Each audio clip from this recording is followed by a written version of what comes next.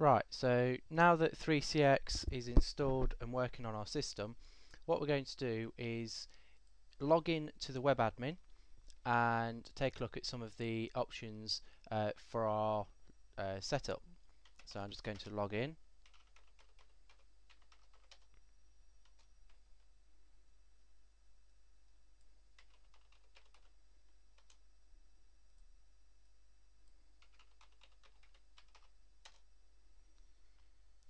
and for the most part what you're going to do when you have an IPPBX, all you're going to be dealing with for the most part are the extension statuses. So that's there. So as you can see that the extension that we created during the install is not registered at the moment, and if you have multiple extensions listed, then you'll be able to see the status of those particular extensions. So it'll be in a call, it'll be dialing, it'll be available, it'll be busy or not registered in this case. Um, you'll also want to manage and add extensions, so that's down here.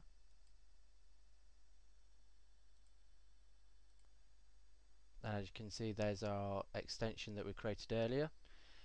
Also, you're going to be administrating PSTN devices, so things like on your local network, if you have an ISDN service or a PSTN phone line, then you can get what's called gateways, and these basically you plug one cable into the phone line or the ISDN line, and then you plug a network cable into the device, plug that into your network, and then you configure 3CX to talk to it, and then it obviously communicates with the PSTN network or the ISDN network. So if you just have say a small office with say 4 lines that are coming in, then you can just connect all of those up to this system. It can run on another server with a couple of more applications on, so it's not, you don't have to buy any more hardware apart from obviously the PSTN device itself, and obviously some phones. The next thing is VoIP providers. Now these are service providers out on the internet that offer SIP trunks to PBXs or to companies that have PBXs, and some of them can be very cheap, some of them can be very expensive. A good one is Gradwell or VoIPtalk here in the UK. Those offer both SIP and IAX trunks. SIP is the preferred way to connect everything together because it's an open standard. But essentially, you can route your calls over a VoIP provider, which may be cheaper than paying your PSTN service provider.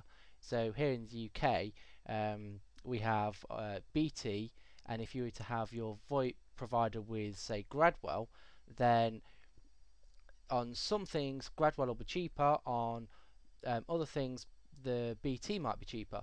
And what you can do is you can set outbound rules to say, for example, if Gradwell was cheaper for mobile calls, then send all of the mobile calls, so anything that starts 077, send all of that out through Gradwell.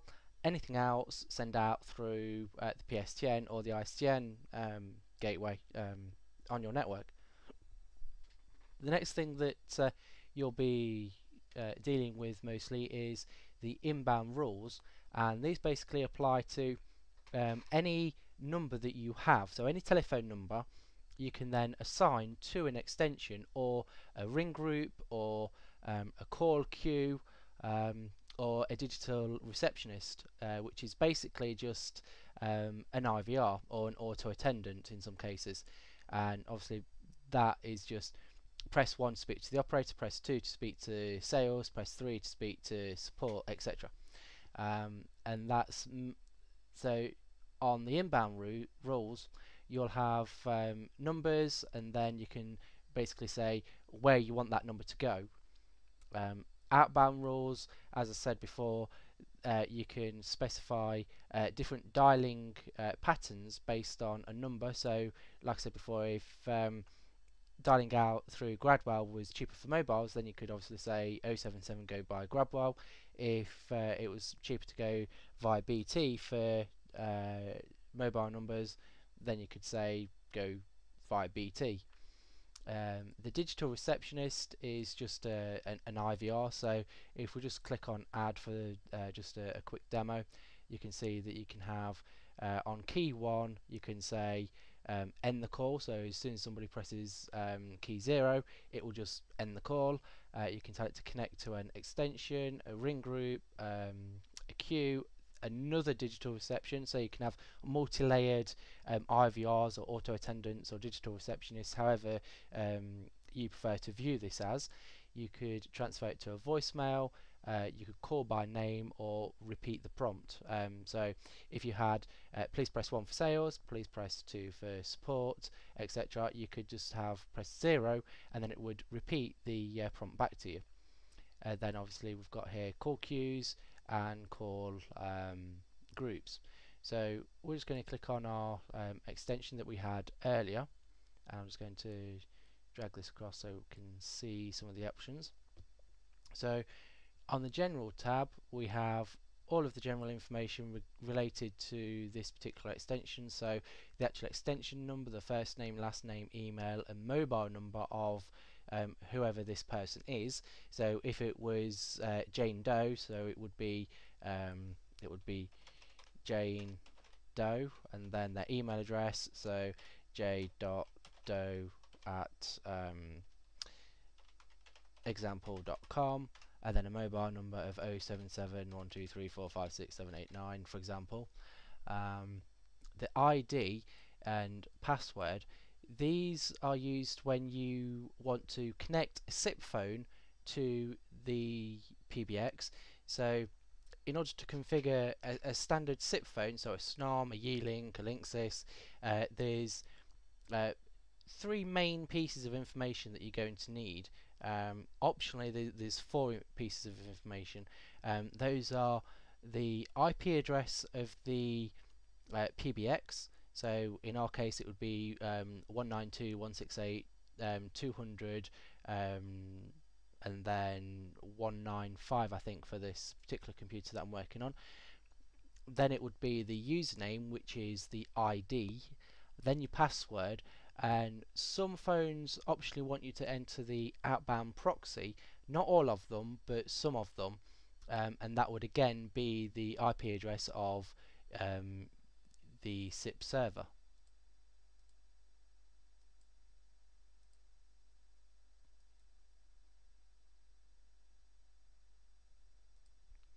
And down here we've got voicemail configuration, and here we can say enable voicemail, play the caller ID in the voicemail, the PIN number for this particular user, and then obviously just some additional options to say, do you want it to be emailed, do you not want it to be emailed, and so forth.